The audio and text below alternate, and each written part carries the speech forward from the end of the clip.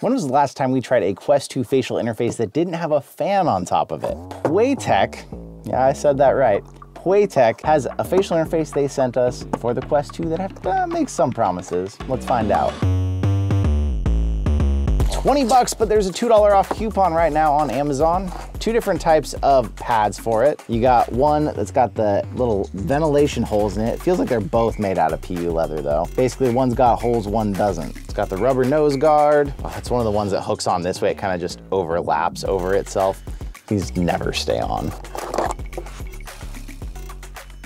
Whatever this is, I have never seen this come with any facial interface. I have no idea what that is. Here's the actual facial interface itself.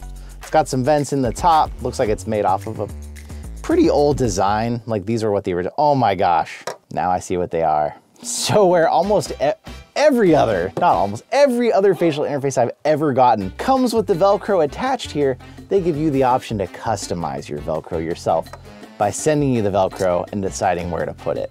I guess that's why it's $18 instead of usually the usual $20. The crappiest kind of lens cover, a lot of them include that, that's not unusual. Analog thumbstick covers in black and in mint?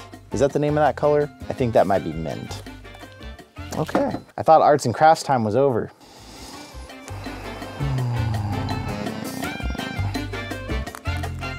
I don't even know like what I'm aiming for. There's not like, is that a line that's guiding me here? Let's hope so. It's so sticky. I feel like a factory that made this would have done a much better job than I'm doing trying to get this on there myself. There are facial interfaces for this price that don't put you through this, just letting you know. How many of you can guess how the review is going on this right now? I bet you have a pretty good idea.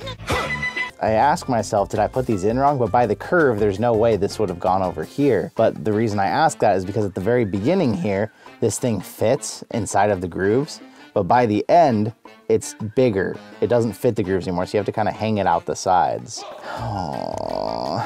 Was this a mistake? I've never seen this happen. Did they forget to like finish this before they sent this? The problem is you get it right, and then you try and pull your fingers off, and your fingers are so sticky from sticking to it that you screw it up after. Luckily, once you get on there, you can kind of like, the glue is, I don't even know if it's glue, I don't know what you call it. It's very tacky. But because of that, you can kind of still push it around a little bit and move it, so you can kind of undo the wrinkles that you've made when you inevitably got your hands stuck to it. It's rare that I get an accessory that I have to spend this much time assembling it before I can even test it. This is a treat.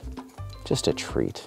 I should be pretty good at this part right here because so many facial interfaces that come with this style always come off that you're putting them back on all the time. I've glued facial interfaces on before that have this design just so they'll never come off again. Okay, we are getting there. That's the nose guard. Oh boy. A lot of facial interfaces you buy come just like this and you can just jump right into using them. But this one gives you the pleasure of getting to test yours for a long time. Goodbye, fan.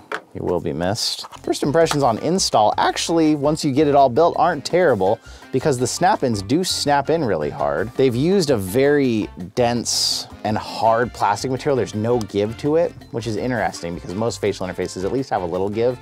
This is like very rigid and it's smooth and shiny too, so it also looks different than a lot of facial interfaces. It falls prey to the immediate issue though that a lot of the older ones had. So because they weren't flexible, this part right here doesn't want to mold to my face with the pressure, it just hangs out. So I've got whole finger gaps here where I can stick my fingers in on the side. Some people might say that's ventilation, but the problem that poses, once the thing goes in, you don't think it's gonna come back out, that's for sure. The problem that poses, that these are not actually molding to my face here on the sides, is that means all the pressure this is giving me is right here and right here. It doesn't mold to my face on the side, so it doesn't balance out that pressure. And of course, light can easily get in with the sides like that. I will go game a bit. I've tested a million facial interfaces like this, but I will go game a bit because I want to see if this thing pops out at all because it does stay in really nice. I'll give it that. That's the one thing it's got going for it. And I'll come back to you with some final thoughts on it. And if it's worth $18 plus the cost of whatever your personal time is and having to assemble it. So I'll be right back. So a little ways into playing, I decided to double check and I swapped out to the other pad just to see if it got any better. The comfort, actually, the light bleed was one thing. You'd see light in the sides, whatever. The problem, the biggest problem, the glaring problem is the comfort. All the pressure's on your cheekbones and up on your forehead. Even with my Bobo VR M2 Plus, which puts most of the weight on your forehead, I was still having problems here because I kept trying to push it in. Every time you tried to push it, it didn't want to get any closer because it was already pushing on here and here. So 18 bucks, you have to assemble it yourself. I think all of that negates the fact that I do like that it really is in there solidly. It's like the one thing that's just, when it's in, and you know it's in. I don't think that's worth the prices of everything else you're having to go through for it. And really, it's just an old design. This was like the first facial interface replacements we had, and innovation has changed things. Things are different now. You've got ones that are fully flexible, they're better molded to our faces now because people realize most people don't have a face that can have these huge finger holes here that these had. It's not for me. I will not leave a link in the description because I do not recommend it. But is it for you? Did you somehow find this video because you got one and you thought it was pretty good? I mean, if you're coming from the stock one to this, it also might not be that bad. But I've tried so many facial interfaces as they've changed over time, it just doesn't seem worth that. There's better ones. I'll leave some recommended ones in the description, actually, some better ones. But thank you for coming out and being here with me today. And I will see you in another reality.